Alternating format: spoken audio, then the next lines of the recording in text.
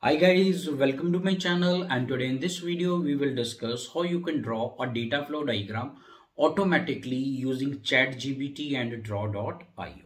So guys, for the full video, all of you stay tuned. Karanjetlilive. So guys, to make your DFD, okay, so what you have to do is you have to use ChatGPT. So all of you are aware of ChatGPT. Now suppose you want to make a context level DFD for a library management system. Okay, so here in the ChatGPT prompt, so what you have to write is write mermaid code to make context level DFD for library management system. So I wrote some spellings wrong, but it doesn't matter. So just click here, and here you will see the code to make a context level DFD for a library management system. So this code is written in Mermaid. So what you have to do is simply copy this code, okay, then you go to draw.io. okay, so all of you are aware of this tool, okay, so even if you are not aware, so simply you can type as draw.io what is showing here, and this will open. Okay, so go there, okay, then click on arrange, then click on insert. So when you click on insert, you will see here mermaid. Okay, so click on mermaid. So a canvas will open, and paste that code which you copied from your ChatGPT, and click on insert, and here you get your context level DFD for a library management system.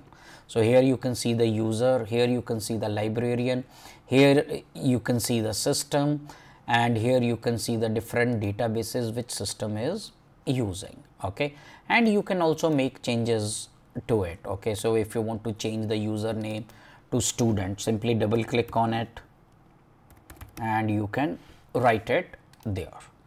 And guys, this is for the context level DFD. So similarly you can also create a DFD for level 1. Okay, so for example, this is my chat before.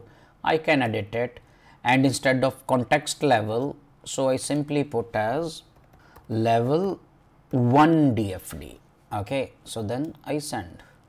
So see, now it has generated the code for level 1. So let it complete.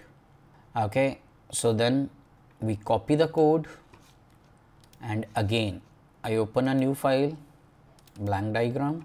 So I save it as fd1, and again I click on arrange, I click on insert, then I go to mermaid and I paste that code, and you can see a level 1 DFD appears. Okay, so guys, I hope this helps.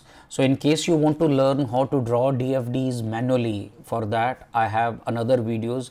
I will leave their links in the description. And guys, after you make it, you can also edit it as I told you earlier. Okay, so this will help you a lot, and it will make your life much easier.